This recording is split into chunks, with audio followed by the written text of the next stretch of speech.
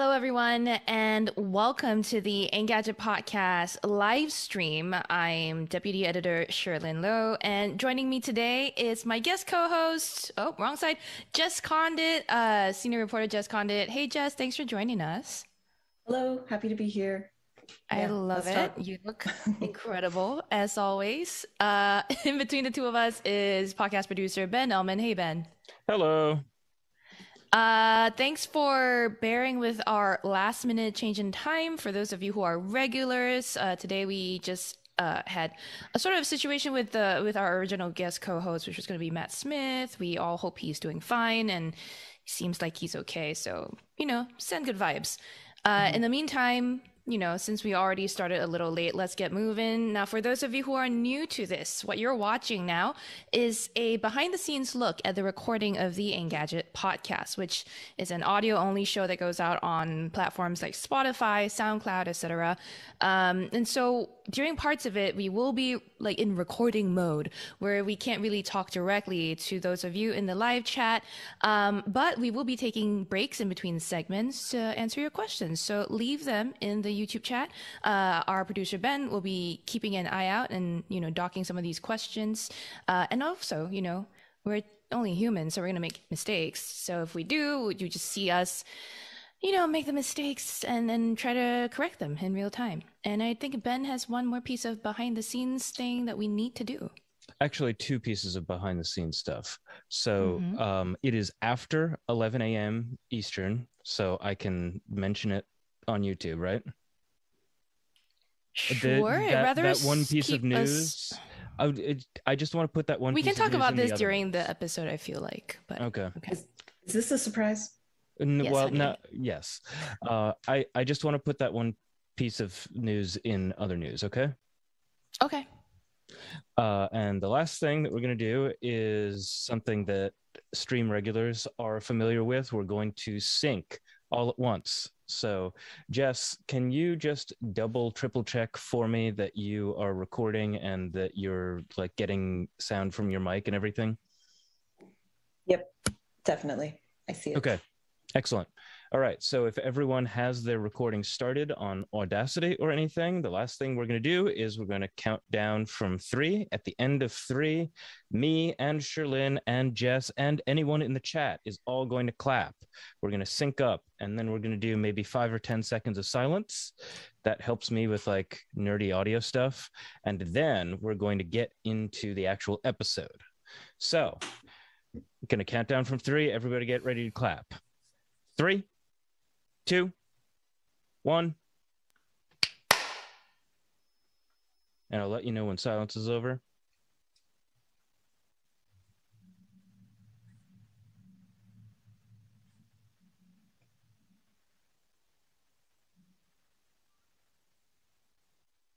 Silence is over. And before we start the podcast proper, thanks to everyone that's shown up. We've got the return of regular Mark Dell and other regulars like Chris Angelo Perez, Buddy305 Love, Jonathan Tran, D-Man, 7895, dude named Charlie. Thanks for all the concern. Declan Flynn was here earlier today too. A lot of people have great thoughts about your Playdate review, Jess, and I can't wait to talk a little bit more about it. So let's go right into the episode. Everybody ready? Think so. Yes. Okay. Hello, everyone, and welcome back to the Engadget Podcast. I am Deputy Editor Sherlyn Lowe, and joining me today as guest co-host is Senior Reporter Jess Condit. Hey, Jess. Hello. Jess is joining us to talk a little bit about this wonderful, magical little gaming console she reviewed called the Playdate. I don't know if anyone still hasn't heard of it. If you're in the gaming or tech industry, we'll talk a little bit more about that device a little bit later in this episode. But we've got a lot of other news for you. Some updates from Apple. We've got some Netflix news as well. So we've got all of that good stuff this week. But before we get to that, if you've been enjoying this show, please make sure to subscribe on your podcast catcher of choice. Leave us a review on iTunes. And we generally do a live recording let me do that again. We generally do a live stream of this podcast recording on Thursday mornings at about 10 a.m. Eastern on the Engadget YouTube channel. We are able to answer your questions live there. So if you have the time, come over and join us. All right. We good? Ben, start Playdate. Yes, I just had to navigate to unmuting myself. Let's go. Yeah, I had too many windows open is why I was like flubbing. I was like, wait, I'm looking at the wrong screen. Anyhow. And I have no notes, so I'm just rolling with whatever you say. Oh, we're gonna go right. I'll lead. We're gonna talk about the Playdate, and then that'll be amazing. Wonderful. All right. Okay. Cool.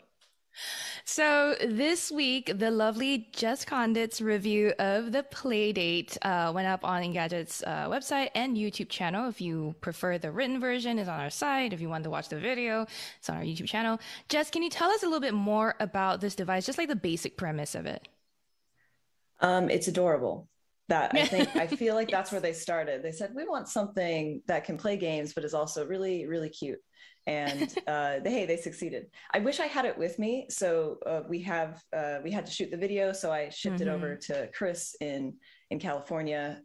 Hopefully I get it back soon because he's done with the video now. So yay. But yeah, it's from Panic, who's the publisher behind Untitled Goose Game and Firewatch, some pretty heavy hitter indie titles. And then Teenage Engineering did the design work on this thing. And it's this little yellow square. I mean, I swear it's like this big. Yeah. And it has a crank on the side. It's a monochromatic screen, pixelated, but densely pixelated, beautiful, like art in that sense. Wow. And it just plays a bunch of indie games made specifically for this weird little handheld with a crank on the side. And it truly blew my mind. Like, I know it's hipster as hell. Everyone in the comments like, oh, okay, you have tattoos, of course you like it. Oh, but wow. I honestly, I just played with the Steam Deck. I just reviewed the Steam Deck, and I felt a type of way about it. It was fine, right? Like I didn't get any like huge like sparks of joy while playing the Steam Deck. I was like, yes, this is a functional machine. There are some issues, there are some positives. It's fine. The Playdate, though, when I'm playing with this thing, I'm smiling, and I'm not generally into the whole smiling thing, but oh, you do smile. I know. But it's joyful. It's just this little game with a ton of amazing, innovative ideas packed into it already, just because of the lo-fi graphics, because of the crank, all this stuff. It's awesome. Yeah. I had the chance to see this in person as well. It's like when you say it's small, it's like about the size of maybe 2 credit cards next to each other, and like incredibly thinner, like about the thinness of like the Apple TV remote control even. And then this crank, it sort of like tucks neatly away into the console itself, so like it becomes a very neat square for those of you who are like me, who really need their things to be like very neatly tucked away out of sight sometimes. But the thing about that crank, right, it's like such a unique feature to this device. The second I picked this up, and I think Jess, you can attest to this, is that like I was like, oh, is there a fishing game? Like I feel like the first thing people want is a fishing game, and there is none, right? Not that I know, but like Ridiculous Fishing, the iPhone game would be amazing on. Oh my gosh. But that's just where it starts, right? So the addition of the crank, we have regular buttons. It's just a D-pad and A and B buttons, classic. And then the crank changes everything. So in my review, I definitely like make a point to say the crank is not a gimmick. The crank on Playdate is a fundamental aspect of the system, just for exactly the reason you're talking about. This is about rethinking about how we develop games, about what games can do, about what input methods can do. And just like you said, oh, wow, a fishing game would be great. There are dozens, hundreds of other ideas that developers are now like getting just because they see this crank. They say, oh, wow, what else can I do? I haven't thought about building a game in this way. Maybe I'll try it. And I think that bleeds out from Playdate into the wider industry. This just gets people thinking about games in a new, different way. That's really exciting. I really, really like that.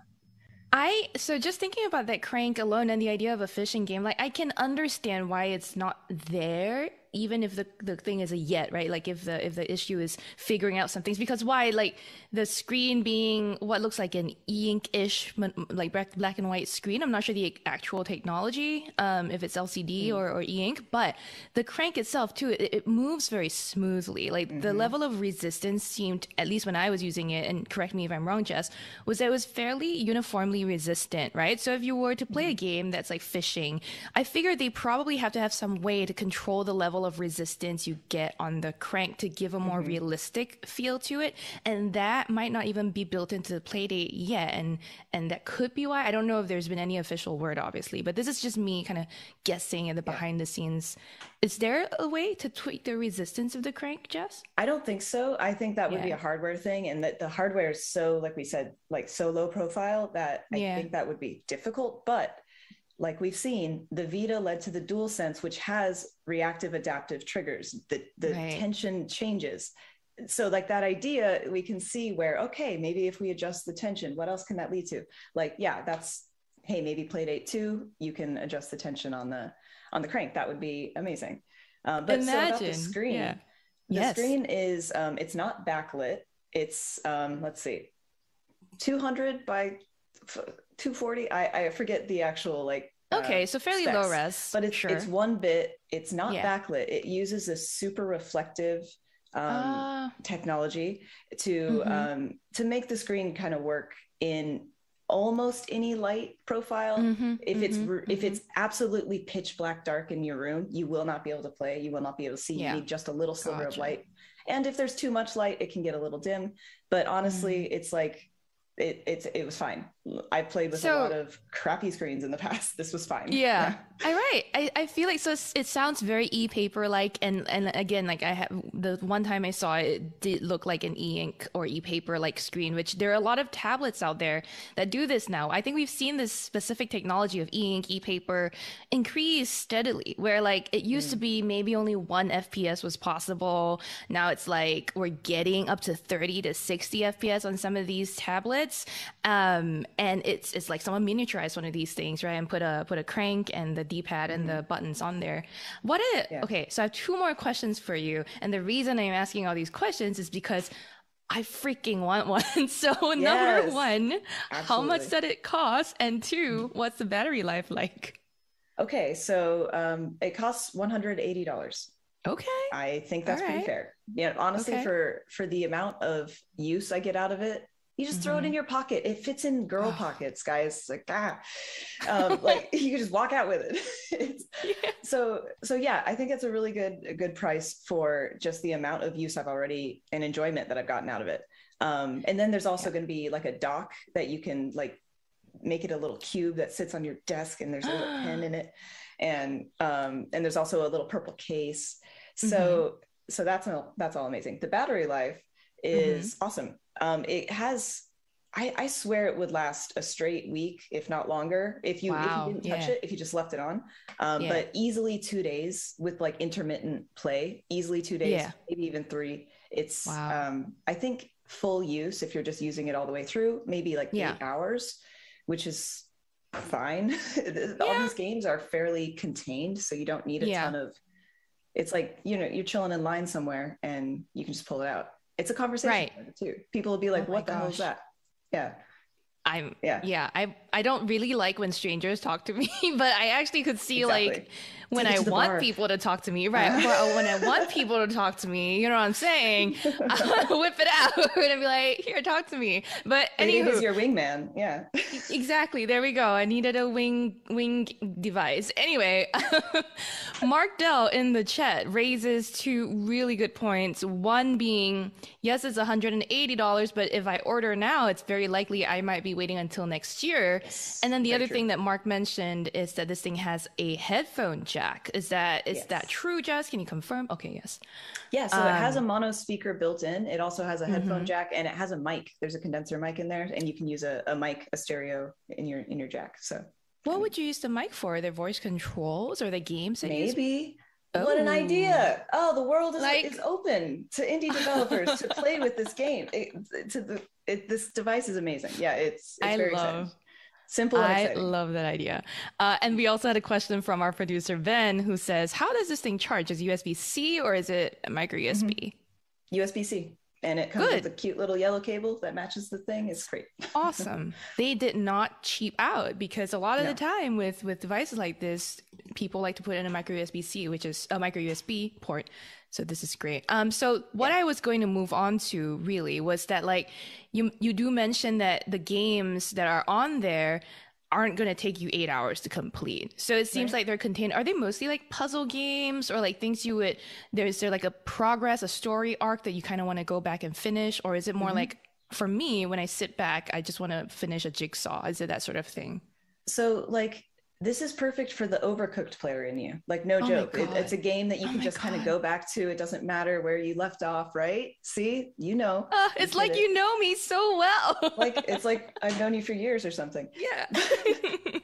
But no, it's like, this is the genres on Playdate already. There's just tons of different games. There's some narrative games. There's some like snake type games. Zach Gage made an old school like snake game with a little twist.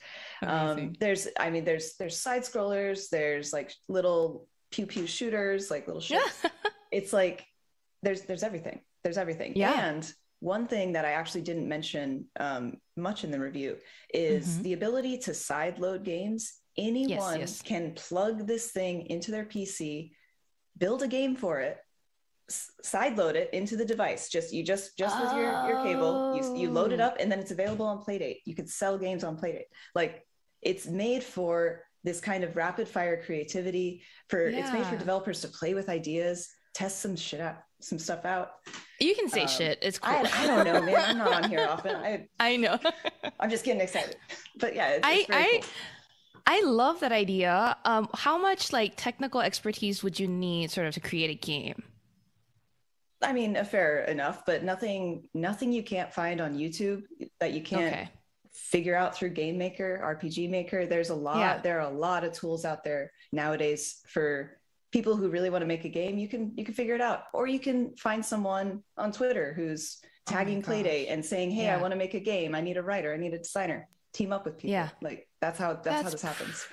That is really cool. And I think that's what leads to what you're talking about, right? About like people getting inspired by this and therefore potentially building out an entire ecosystem. One of our live stream viewers, Chris Angelo Perez, said, Sherlyn, make a cooking mama for the Playdate. And you know what that crank would be good for is to replicate that stirrer action, the whisk. Oh my gosh. Chris Angelo Perez, like, hats off. What a great idea. I didn't even think about it. All I'm thinking is fishing over here. Maybe crocheting with that crank. Crocheting. Sure. I don't know. Sure. I don't know. Digging a tunnel. Digging a tunnel with that crank. What else could you use that crank for? I bet if you made a game that was literally just digging holes, people would love it. No joke. It might be like digging holes in Mythic Quest. Just a field of dicks. I mean, TTP rule. So there you go. What else do you want people to know, I guess, about the Playdate? Let's see. Teenage Engineering obviously designed it, so it looks and feels amazing. There are holes in the corners, and you can string little charms through them. Boom. Aww. Like, so when I did the Vita video recently, I don't know if y'all saw, I'm sure I just did a thing kind of talking about, like, I want the Vita back. Why did Sony kill it? And well, I think that was a mistake. But I really kind of talked up the charm hole on the Vita, and Playdate has charm holes. So if you needed another reason to get it, like, there you go, customize it. I have another question for you. Is Charmhole the official name of these things? Oh Absolutely. My God. 100%. Okay. No, I have no idea. It's just like a little dink. I see. I will buy you some things for your Charmholes, Jess. There you go. Gosh, don't say that on the podcast. Oh no. Okay. This will be our little secret. Oh no. This is really cool. I feel like the interesting thing too about the Playdate is that a lot of people, even outside of your typical tech or gaming, silos, are aware and excited for it. And that thing that Mark Dell from our chat mentioned about having to probably wait until next year till you get one, just you have an idea of sort of the supply and availability of the Playdate right now? So they're selling, like they're already sold out of their first batch of order, if you're ordering now, you're not going to get it till next year. That's just how it is. Really? Wow. But, okay. It's good news for the system, but yeah, I mean, sucks if you really want to play it. Yeah. I don't even know if we're still in that whole like global supply chain shortage situation, right? But we seem to have not come out of it. So that must be impacting this a little bit as well. Everything, right? Yeah. Yeah. Ugh. Well, I cannot wait to, even if I don't maybe buy one or get one until next year, I am thinking up game ideas for the Playdate already. So amazing. Let's build something. Right? Oh my God, let's build something. Me and Jess are going to build a game. We're going to talk about it in secret and then we'll surprise launch it to everyone else. But if you're listening or watching, you have good ideas for games for the Playdate, you just want to share it with us, you can send us an email at podcast@engadget.com. All right, I think that's a good point to stop before we go into other news. This sounds like so much fun. And even just talking about it, I heard the joy radiating through. Yeah. It's a lot of fun stuff. Well, it's also just me and Jess talking is just pure joy. That's what it is. I'm having the best day. Oh my God, me too. Oh my God. Sorry, something fell. My hair clip fell. Anyway, do we have questions? Yeah, so chat, we can do a little bit of Q&A right now about the Playdate specifically. I wanted to hear from Jess a little bit, like, can you call out a couple specific games that you liked?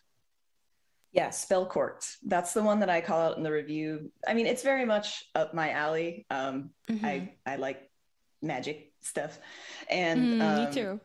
Yeah, so it's this like really actually kind of dense game where you're just this person making potions and you have an email system where people send in orders and you can get reviews after you make your potions and send them out.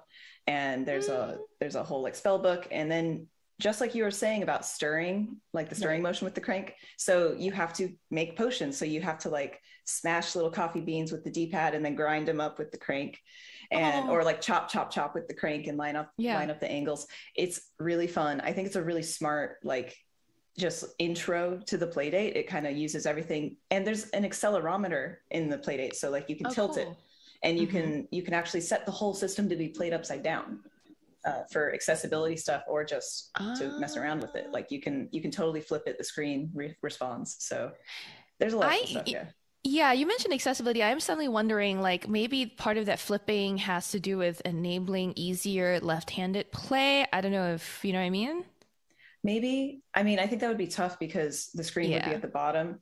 Exactly. But you can plug it into your PC and then use a traditional gamepad or keyboard to play games on Playdate because it'll show up on your screen and it'll be real time and you can stream from there too. So Twitch, YouTube, there you go. Oh shit. Okay. Wow.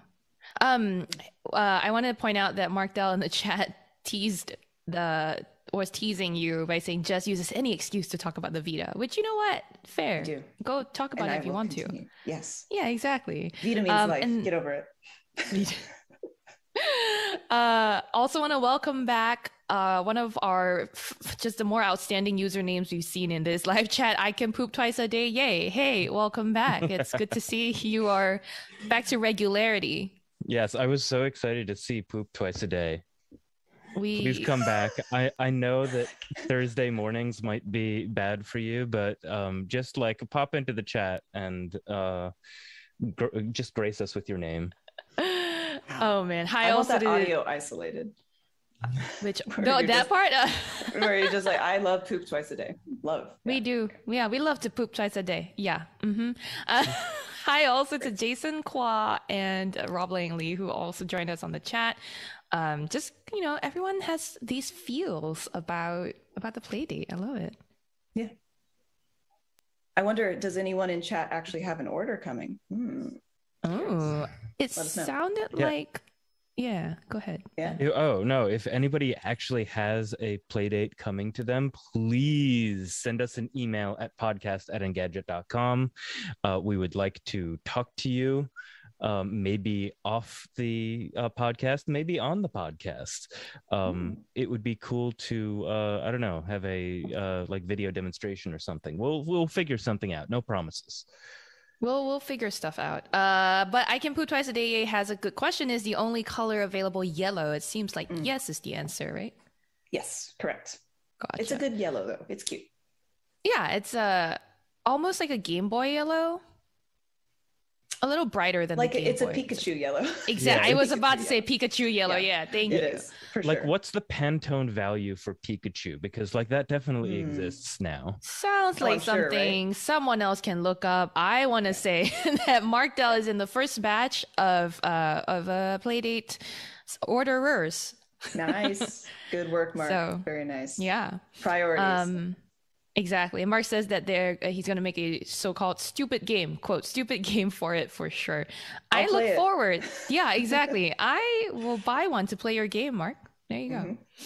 And I was saying in the chat that so I ordered one of the new M1 MacBook Pros at the end of March. And so I was supposed to get it like today or something, between the 14th and today, and I got a message saying that it was going to be delayed for a month a little while ago. So that's just goes to show you that like if Apple, who has unlimited money to put towards supply chain, can't get their like premier product out, then it makes total sense that the Playdate would be delayed for a year or so.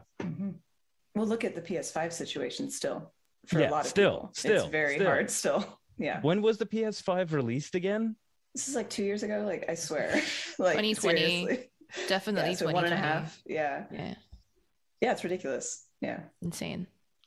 I can only imagine that like multiple colorways for the Playdate are going to like, that might be a like re-announcement, you know, like once they have stock or something, they'll try to get like another PR pop by saying like, here we have like 4 more colors or something. The Game Boy Color. I mean, Playdate Color. Yeah, yes. It'll, I mean, there's so much opportunity for that, right? Not only for upgrading the actual like hardware itself, but just aesthetically. Yeah. Oh, I would love, what color do I want? Pink. A deep purple. All right, I think we can move on, yes, you know, to the rest of the show because we don't want to take up too many people's time. So let's move on. And keep your questions coming in. We'll come back to them in a bit. All right. Okay, Ben, I'm ready when you are. Cool. I have too many windows open, so alt-tabbing is really just not working for me right now. Okay, great. That's your life, I feel like. Right? Yeah. Okay. Moving on to some other news this week. It's been a surprisingly pleasant week of news, barring, you know, the war and Elon Musk. And if you're able to compartmentalize some of that stuff, there's actually been some interesting news this week, starting with Samsung announced that it's making a Pokemon themed Galaxy Z Flip 3. This is the foldable candy bar style phone that's like a Razer style flip phone.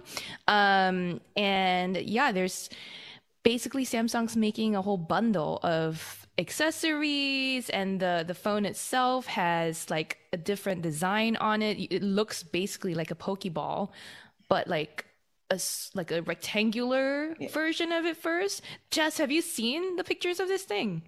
Yeah, I mean, I'm looking at them now too, and it's just like, I love this stuff. This is ridiculous and so cute, and how fun. Oh my gosh. We were just talking about the Playdate, and you know, in earlier part of this show we said the Playdate basically is what, a Pikachu yellow, right? And so we're looking at now an actual Pokemon version of a phone, and so this thing comes with a bunch of accessories, with a Pikachu picture case, a custom pack, a Pokemon custom pack, a Pikachu clear cover set. So I believe this is something you snap onto the phone. It comes with a Pokemon pouch with a lanyard strap, a Pikachu keychain, a Pokeball stand, and then, of course, it's not just about the hardware. The phone itself will have Pokemon-tuned ringtones, themes, and wallpapers.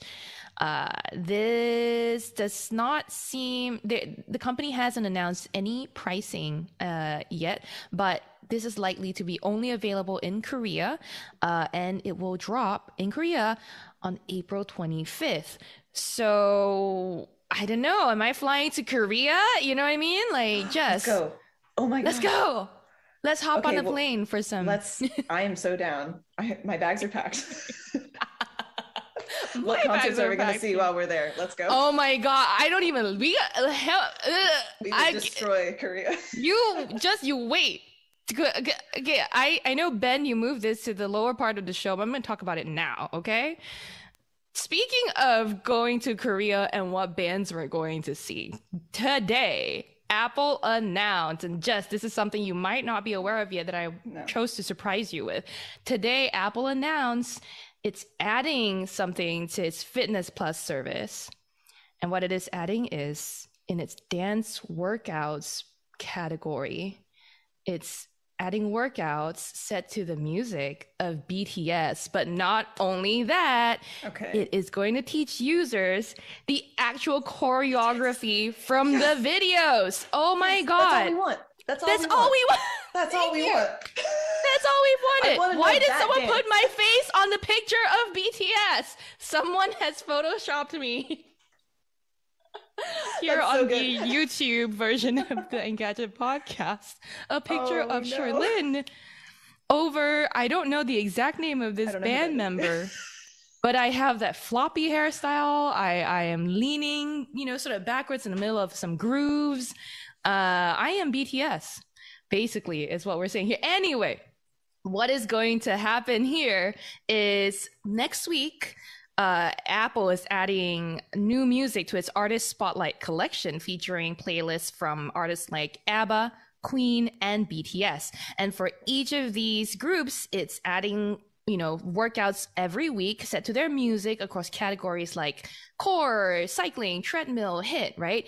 And just for the BTS part of it, it is going to also have at least one video coming that'll teach you the moves from Mic Drop, Dynamite, and Permission to Dance, which is so aptly titled. So holy moly, I don't know about you, Jess. We've talked about this enough that I think I know, right? I spend enough time watching YouTube dance tutorials, trying to learn the moves from like, for me, I'm more like Blackpink. I'm like, okay, Blackpink's, how do you like that? I've spent weeks learning and I've never really mastered it. But as someone who has used Fitness Plus dance classes before, I know for a fact that they've actually been fairly easy to pick up when Apple's trainers do like break down the moves. And I was in a briefing, and basically what happens is you're going to have the trainer in this workout session not only break down the moves for you, but also do them in like half time, double time, just so that it's slow enough for you to pick up the moves. Anyway, all I'm saying is, Jess, will you Fitness Plus BTS with me? Oh, absolutely. I'll pick you up. God. I'll bring you a corsage. We'll go to dinner and then we'll dance all night. It's going to be amazing. It's a date. It's a date. This is perfect. Like, seriously, I don't know why it's taken so long for us to get like an actual dance tutorial, because there are people on YouTube that'll kind of break it down, but like, this sounds awesome. Like, give me some Mamamoo dances. Give me, Oh my god. Yeah, I straight up was just like, I need Blackpink in there right now because Lisa and Mamamoo. I mean, Jess and I are big K-pop fans, and that's why I really wanted to surprise you with this news. But also the other thing is these moves themselves. The reason it's, I think, actually possible this time for Apple to do this is because Apple and Apple Music have that relationship with BTS. So this choreography is actually sanctioned. Like BTS is aware that Apple is going to do this and teach the actual choreography from their videos, as opposed to, some of the other dance workouts that are in Fitness Plus are moves that Apple's own trainers came up with, or that sort of thing. So in this case, like it's like an official thing, which I don't know that anyone else, any other service might have the power to do if they weren't like freaking Apple. And maybe Google, right? Maybe. And Google doesn't even have that sort of service. They don't have a video workout service that I know of. So, gosh, it's like, this makes a lot of sense. So my question, again, other than will you do this with me, Jess, is I don't think you're an existing Fitness Plus user, right? No, I don't do a lot of Apple products. Yeah. Yeah, exactly. But does this make you think you might be interested? Yes. In checking things out? Yeah. Yeah. Sorry, there's a dog. My dog's gonna bark. Yeah, good. She's growling quietly in her bed. Okay, it's gone. This is the thing that might get me into that. Because like, you know, I'm doing at-home workouts already. Like maybe if I need to just try this one out for a little bit, this is the reason to do it. Yeah, for sure. I've been looking to mix up my routine a little bit. I want to bring in a bit more cardio, and I've been doing Fitness Plus's dance classes in the past. I can tell you that some of them, if you pick some of the higher intensity ones, they do get you sweating. They do get your heart pumping. So it is a decent workout. And I mean, I not only have been looking to bring this in, I also wonder if like, oh man, I had a thought that escaped me. I'm sorry, Jess. What were we talking about right before? Okay. So the thing about Fitness Plus is that you're going to need to have an Apple Watch to be able to even use Fitness Plus, which sucks. I know for the people who just want to watch these videos and learn, that's tricky. But if I could use my Samsung Galaxy Watch, right, I'd be happy. But no. Right, exactly. And that's the fact that you bring up Samsung is also interesting to me because, right, we just finished talking about Samsung.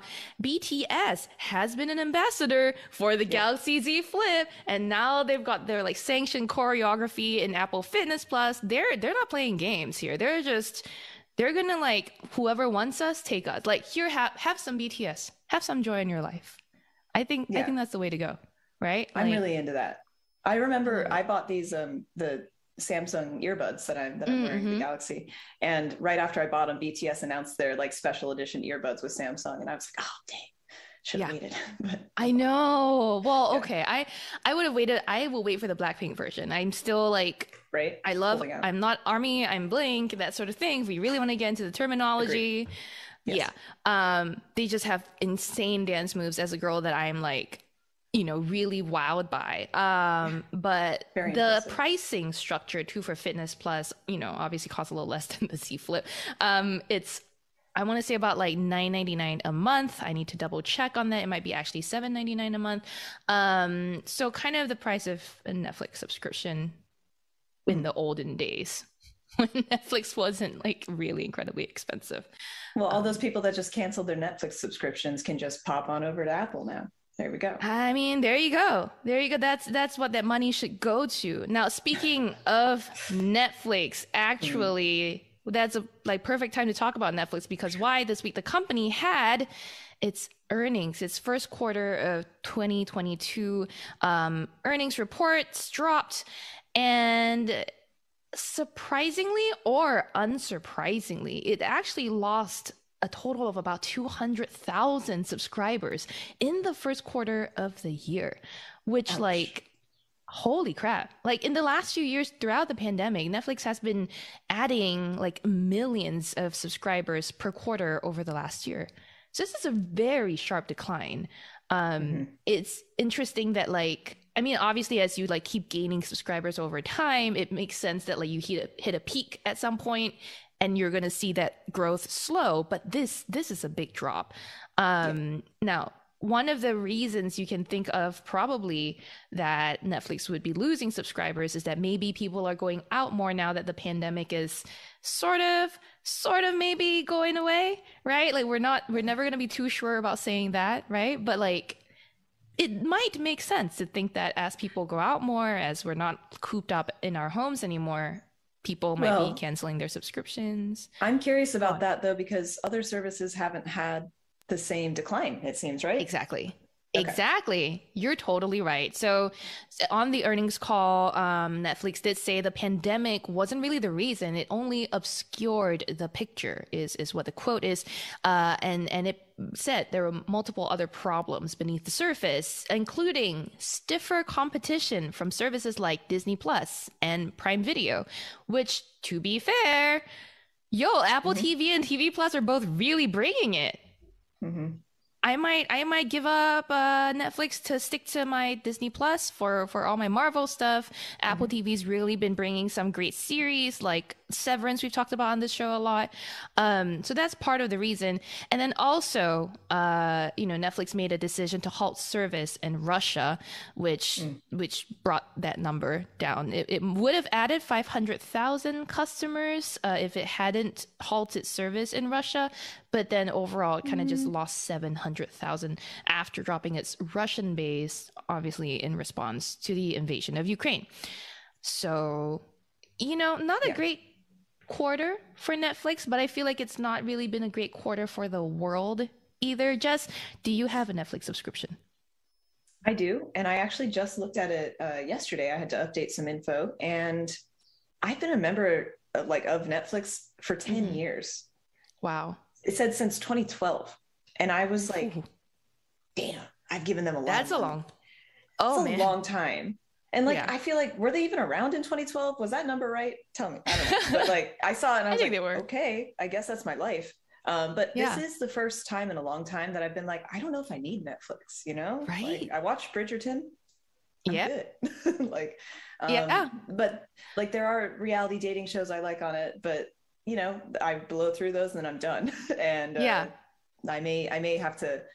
I do want to see Severance. I want to see some of these Apple shows that like Mythic Quest you showed me and I really loved. So this might be the time to make the switch. I don't know. The 2012, Netflix definitely at least existed as like a DVD provider, right? So maybe that was counted into your time, but I can't be entirely sure. Insane. Our live stream producer Julio Barrientos is saying that they have been a Spotify premium member since they believe 2010.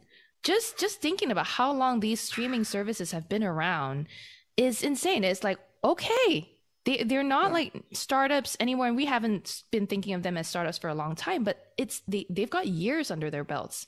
So this was interesting, sort of bummer of a news if you were like a Netflix investor, I guess, but it won't be gloomy for the long term. At least Netflix doesn't think so. It outlined a few efforts to maybe turn things around. It says it wants to improve the quality of its shows. Cool. Profit from sharing, which is like there's an option for paid sharing in Latin America, and then bring in more audiences from outside the US where growth was a lot stronger, because clearly the US market is a little saturated for Netflix and it has to just make a lot more shows that tailor to people outside of America. But this sort of turnaround or these sort of efforts will take a long time, I think, to see results. Jess, are there any shows that you like outside of the US audience for Netflix? Outside what? Outside of the US, right? Netflix original content that is not maybe English language. Latino. Yeah, Ooh. Elite. Too Hot to Handle Latino. Okay. Oh, that was another. Yeah, there's a few. I watch a few like Spanish language programs. I love it. Yeah, but I had a point. It's gone. It's fine. Netflix doing shows outside of the US, profit sharing. Just like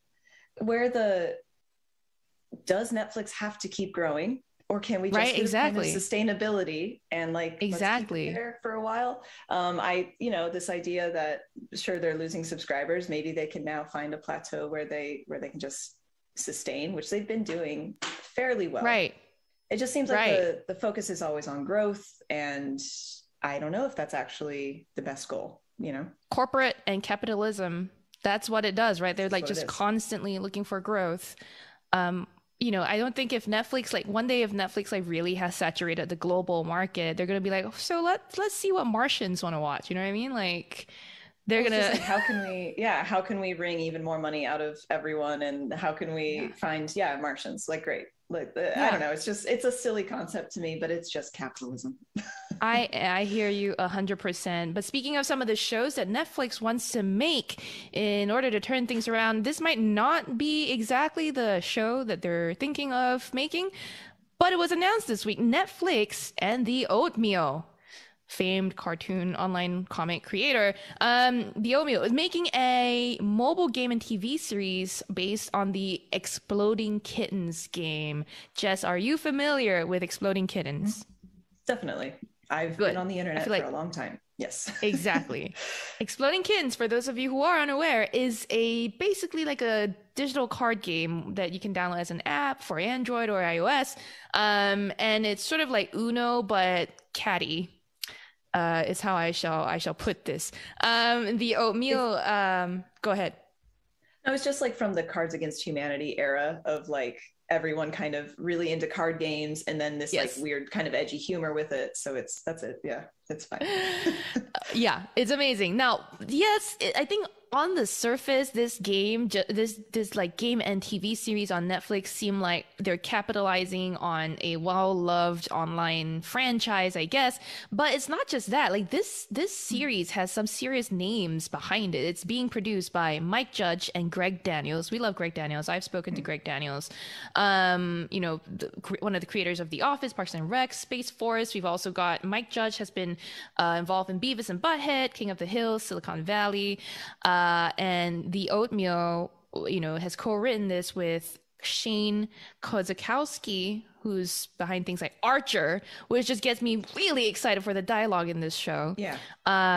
There's a great cast lined up. There's Abraham Lin, Lucy Liu, Sashir Zamata. There's just some not super familiar names, but Lucy Liu, holy crap, Tom Ellis is on here too. You'll be able to play the game on Netflix next month, and then the show is going to arrive next year. The premise of the show is basically God and the devil are sent to Earth in the bodies of cats. Cool. I just want to watch this. Like this premise with Archer dialogue, you know what I mean? Like Archer style dialogue, I hope. Right. Whoa. It's like you know what? Netflix Archer. Yeah. Exactly. Netflix, you can keep my money for a little longer. I will stay a subscriber just for a little while longer to see this one through. I mean, good for you, Netflix, and good for, I guess, fans of the Oatmeal. Jess, I guess, are you stoked? Good for the Oatmeal. Yeah, I mean, good for the Oatmeal. You know, I love to see these like kind of I feel like old school creators, internet people, like kind of, you know, still doing it and making deals, making money. Like, why not? And yeah, big names attached to this. Like the fact that there are so many big names gives me a little hope. Maybe it won't be tragic. It's all just a little ridiculous to me. I'm happy it's happening. Doesn't make me want to keep Netflix necessarily, but it's fine.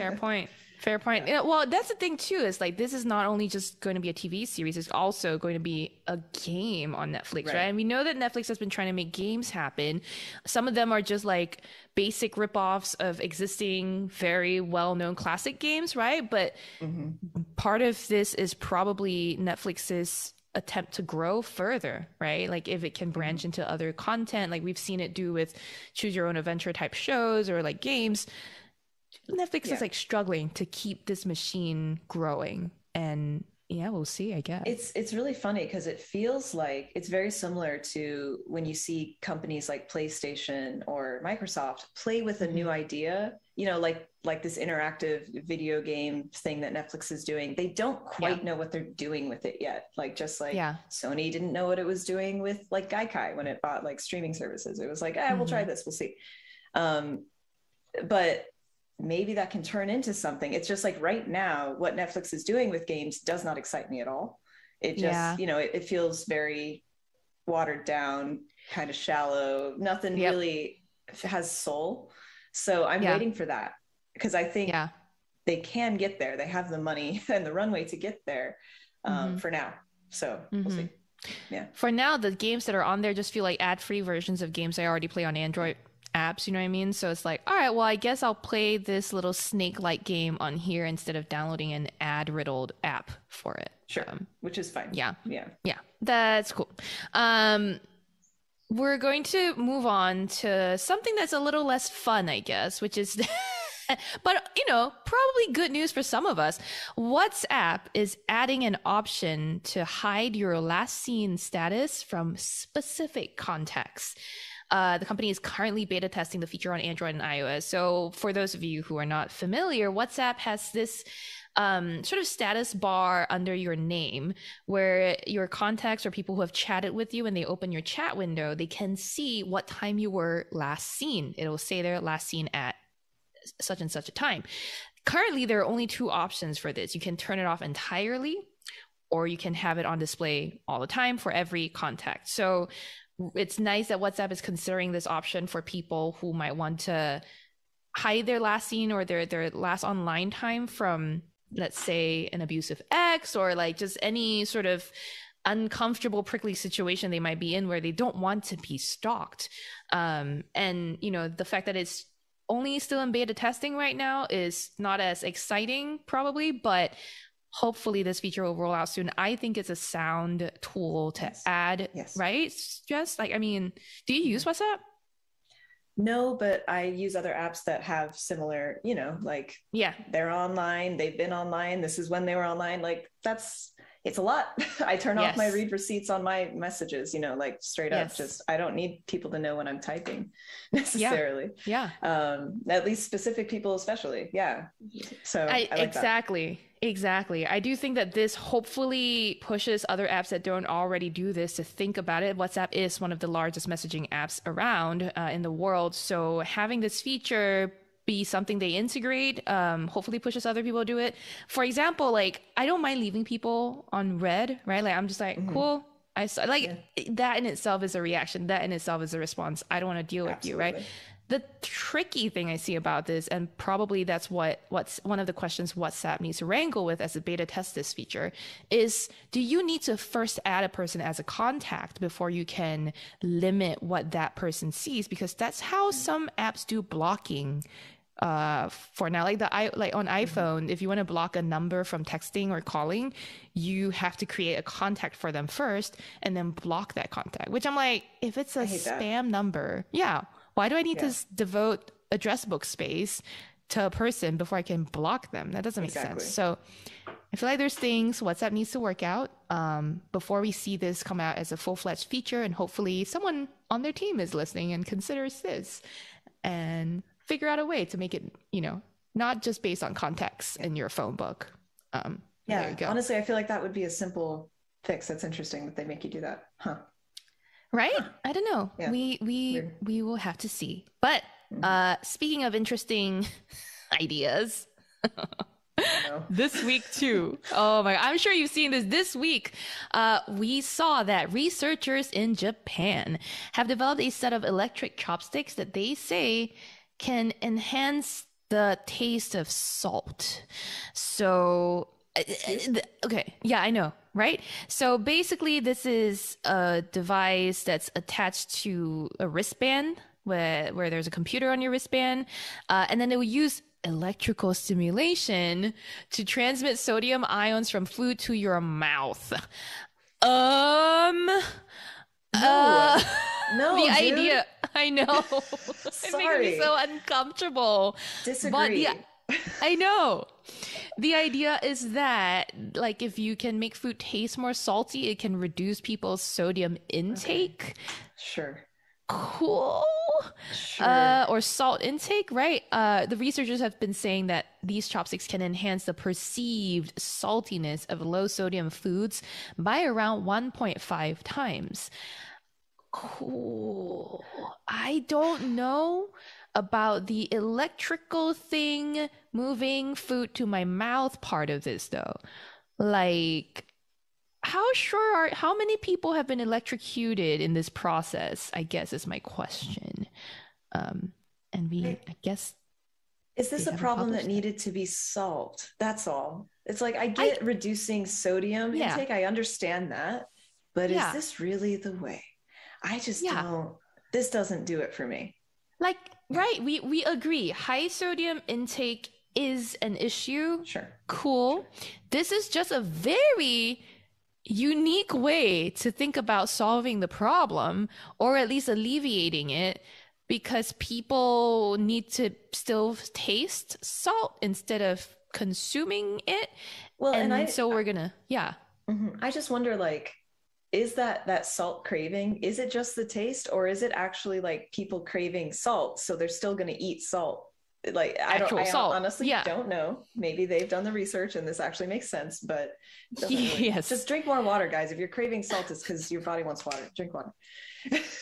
Could be. I don't claim to know. Yeah, exactly. I don't claim to know all the food science. I will say that this device was, announced in part by Meiji University professor Homei Miyashita.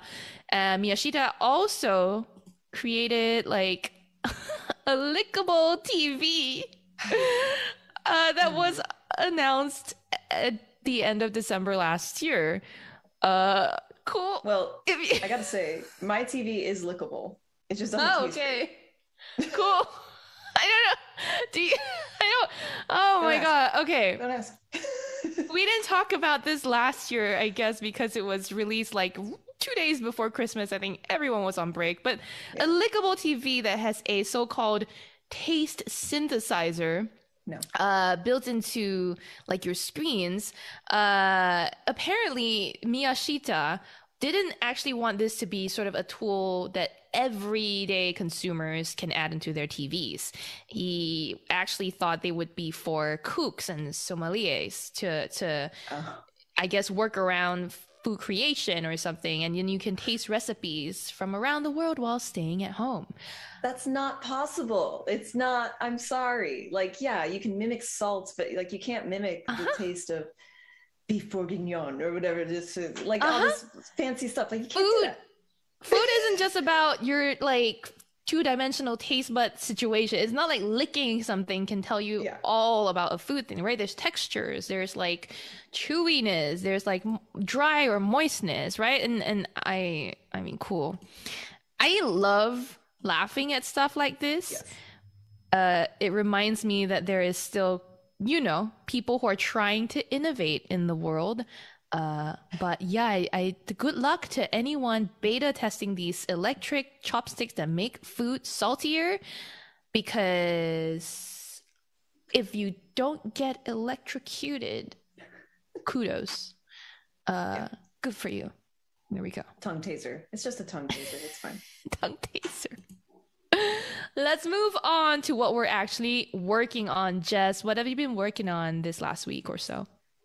So Playdate was a lot of my time this week. And, we're coming up to a kind of dry summer for games. Okay. So, I mean, hey, in the chat, please let me know what you guys are looking forward to, because honestly, the slate's pretty thin. Okay. But that said, there's some like editorials and stuff that I'm kicking around because, hey, if I don't have to review a game, might as well write something worthwhile, right? So I love that. Yeah, I love that. We'll stay tuned. Meanwhile, I have been testing a bunch of fitness things out, which explains why I tweeted recently that I love working out for work. It really, really is fun.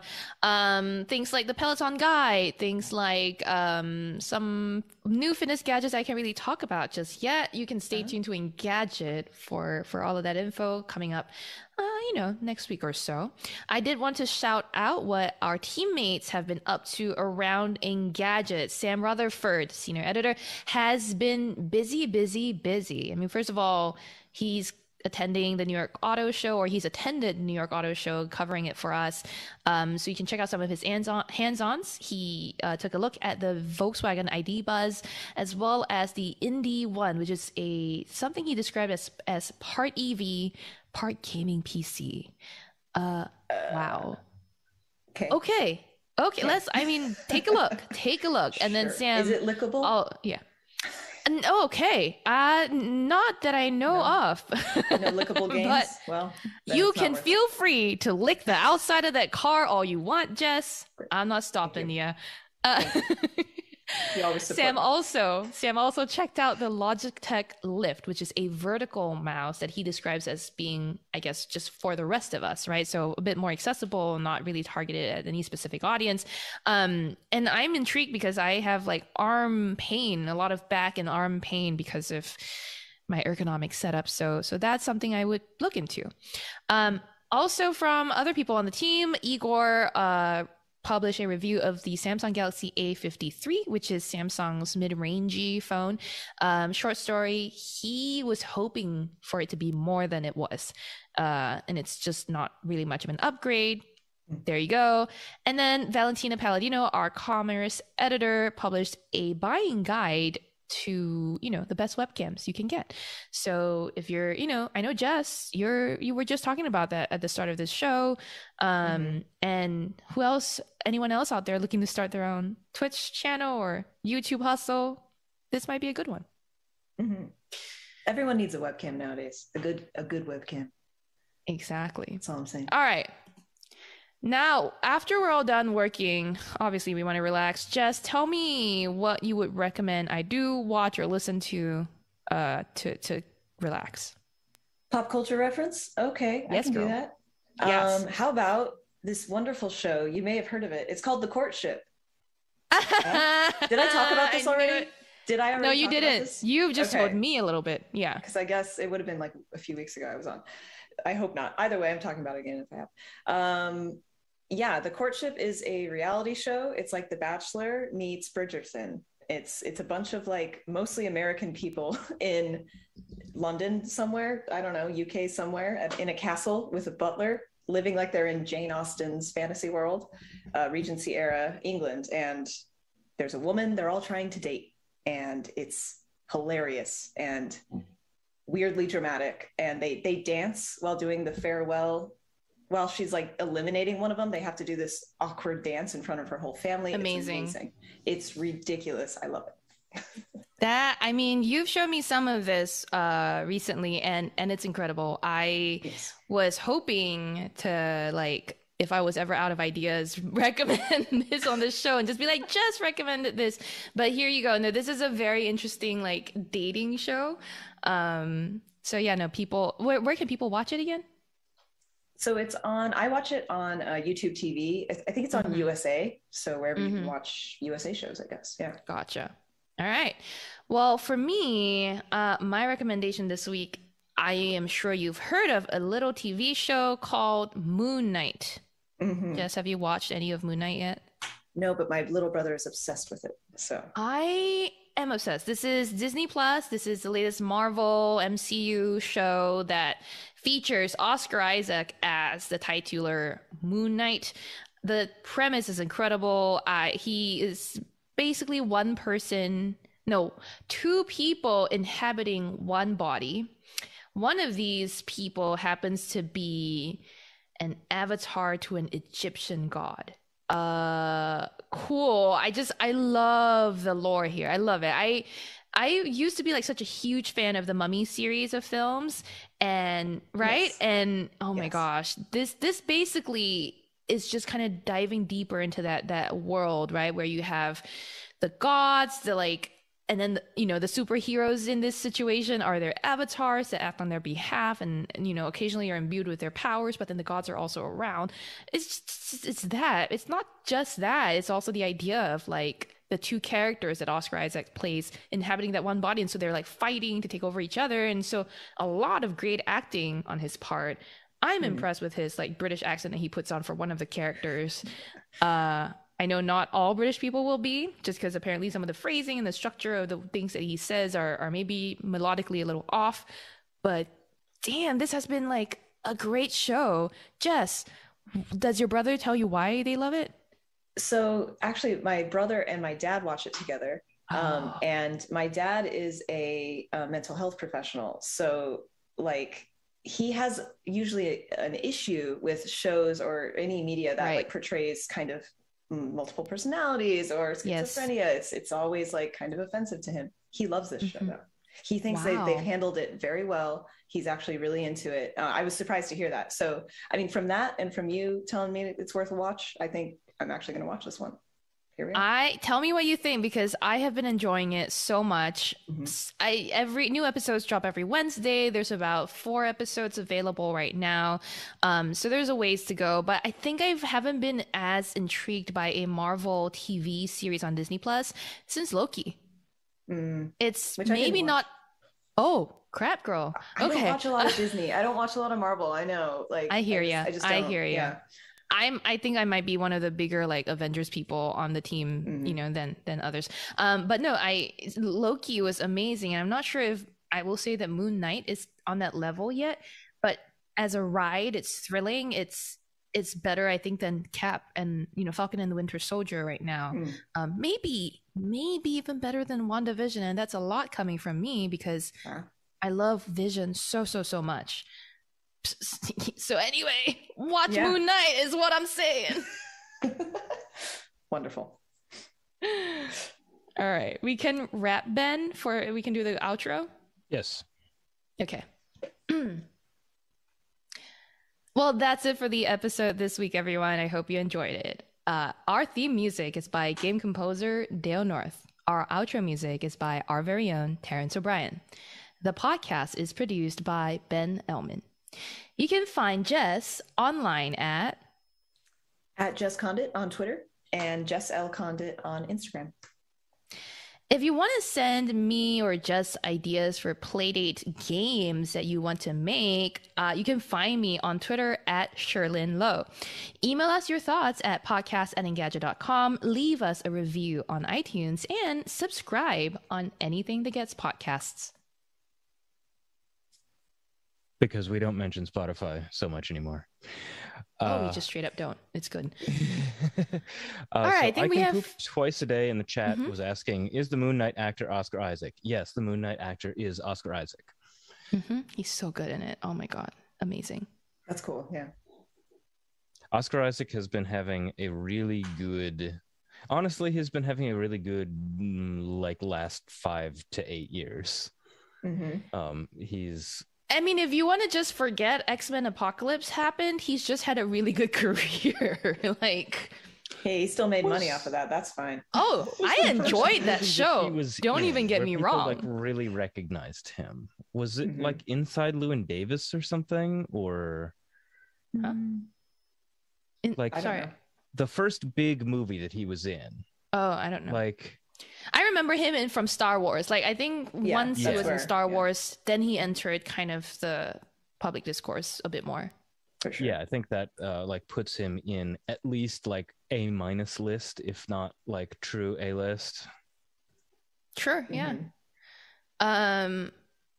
Lots of people were reacting to the chopsticks. Lots of people. I'm just catching up, but man, I love it. Our live chat is popping today. A lot of people. Abbott Elementary. Do you see that one? Someone's calling out Abbott Elementary season 1.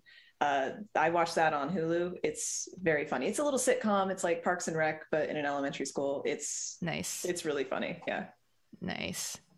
I think when we were talking about the Pokemon edition of the Galaxy Z Flip, people were just like, they want the Pika earbuds. They want the Pikachu earbuds. Mark Dell asked, can Jess and Cher just compete on 2-player BTS Beat Saber? I mean, we don't have to compete. We can play together. We can just play. I have downloaded the BTS pack on Beat Saber. It might be one of the only packs I actually have. So I love it. It's really good. Yep. But it's not the actual dance. Not exactly. Thank you for understanding. I felt like of all the people who would get this, just you would have gotten this Apple story alongside me, like instantly. Yeah. So like I was like, I want to surprise you with it. Yeah, I know you said you had a surprise for me. I was like, ooh, that was a good one. Yeah. It's a good one, right? Okay, great. I'm glad. Okay. Ben, was there anything that you wanted to highlight? Yeah, we had a couple of comments from Marco Chavain, who said, in relation to the Netflix segment, that one of the reasons they might be losing subscribers is that they keep on canceling good content after 1 to 2 seasons, like the OA. People are still annoyed about the OA to this day. Yeah. I mean, people were kind of annoyed about Sense8, and then Sense8 came back for a movie. What was it? They kind of unceremoniously chucked out Glow. and there were a lot of Glow fans, and like I think the last season of Glow was like all written and everything, and then like I think they were about to shoot it, and the pandemic happened, and they were like, oh, you know what, we're just not going to do this. Excuse me? Wow. Netflix does have a bad track record with some of its like fan-loved shows, so I know it's if they would just bring back some of these shows, I'm sure they would see some positive change. I don't know. Maybe. Yeah. Really quickly, Jason Tobin, very much earlier in the chat, asked about the Playdate. What are the connectivity features like? Is there Wi-Fi, Bluetooth, even NFC? No NFC that I know of, but there's definitely Wi-Fi. It connects to Wi-Fi. It's so funny because it's such a small, light thing that it doesn't feel like it should be able to connect to Wi-Fi. It feels like a piece of paper, I swear. So yeah, it connects to Wi-Fi. Bluetooth connectivity, I wasn't able to try it because it wasn't like live for review period, but I think it's live now. If not, it's coming soon. So Bluetooth is definitely a thing too. Yeah. Gotcha. Ben, sorry if I interrupted. Oh, no. I'm also kind of curious, like, what the experience of putting in the Wi-Fi password on the Playdate was. Because, it's so like, cute. Really? Yeah. Okay. I forgot about this until you just said that. The way that they do the keyboard is with the crank, and there's like 2 rows of capital, small, lowercase, and you can just go over and you crank and you select. It's so easy and so cute and makes a lot of sense for maybe not crank-based, interfaces as well. That's all I'm saying. But that's really good companies, really good design companies will put thought into every aspect of interaction design.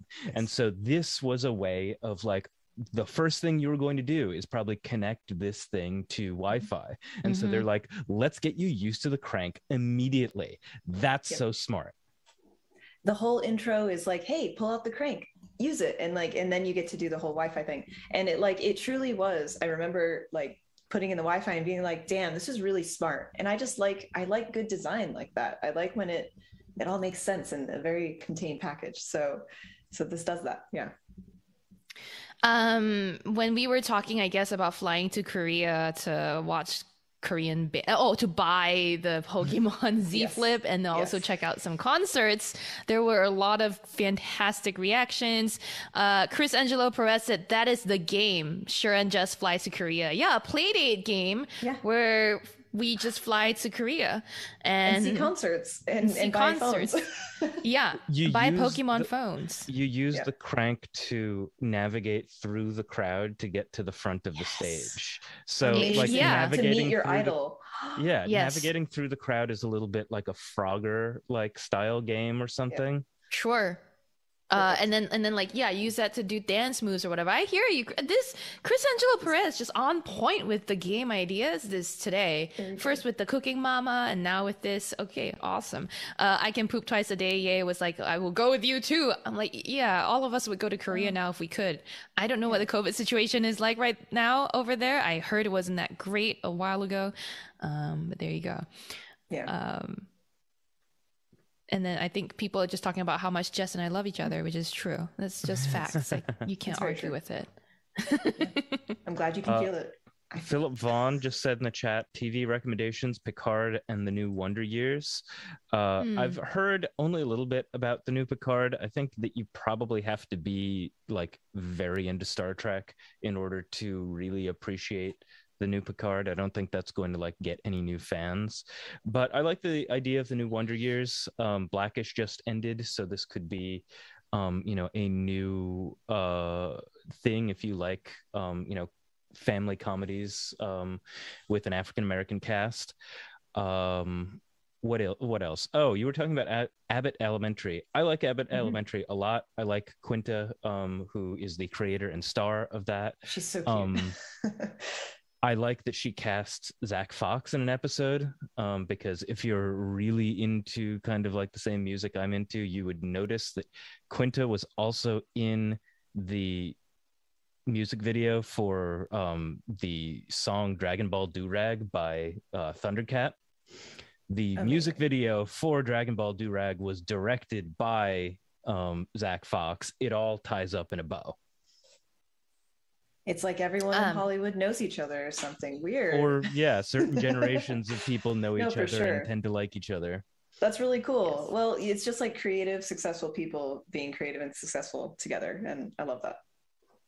Okay, so I think we got one last kind of techie question. Do you know what the Playdate display color bitrate is? That is so techie. Color bitrate? So it's it's one bit. It's 1 bit. That's what it says on the website. It's I think 400 by 240. I don't know, man. It might be. But so the more standard sizes would be 240 by 480 if we're talking about resolution. I don't think, but bitrate's not resolution. Yeah, bitrate's not resolution. This is just what it says on the site. It's like it's 1 bit, and I don't know bitrate. And also I'm not sure. Hopefully somebody could explain it. Send us an email at podcast@Engadget. Would color bitrate figure in if you have a monochrome display? Because that might be asking like an apples and oranges kind of question. Yeah. Right. I don't know. So I'm just going to quickly run down some more comments or questions before we sign off. We did start late today and we're, coming up on our end time very soon. So there was some love for ABBA when we were talking about Fitness Plus, which yes, I'm a big ABBA fan. And some of the workouts that Apple has showed me so far that use ABBA music, gosh, they look so good. If you're a theater kid, you'll love it. Was there anything, Ben, that you wanted to make sure we got in before we wrapped? Nothing other than the fact that I can poop twice a day. Yay says, hope you guys have a poopy day. And in that case, I think it's a wish that we have a good day. So I think that's where we're going to cut it, right? Yeah. So, I mean, thank you everyone for joining. I mean, the old, the new, the in-betweens. We appreciate you all for being here. Quick roll call shout out. Thanks D-Man, Mark, Adele, Rob Langley, Chris Angelo Perez with the ideas, AXBX, Declan Flynn, Rob Langley, Dat Gabra is here too. Gosh, there was just so many of you today. We're very, very happy you were able to join us. Yeah. Philip Vaughn, Gulshan Sharma, who else? Bryant Mitchell. Oh, I see Dhruv Karmokar. Yay. Hey. Yeah, Dhruv Karmokar, Marco Chavane. Thank you to everybody. Thanks also to our video team. I can poop twice a day. Yay, too. Yes. Never forget. Buddy 305 left, but also that, yes. Okay, so thanks everybody, and thanks to our video team, which is Julio Barrientos and Luke Brooks. Thank you to Luke specifically for making that fun Photoshop of Sherlin's face on BTS. If you've stuck around this long, you know that we live in a world of algorithms. You understand that better than the average person, probably. So rate us 5 stars on iTunes, rate us 5 stars on your favorite podcast platform. Tell a friend, tell a family member, tell anyone. If you've watched this stream, just download the episode. Helps us with the numbers. Give us like 2 boosts in the numbers, the YouTube views and the download numbers. Thanks everybody, and we'll see you next week. Bye.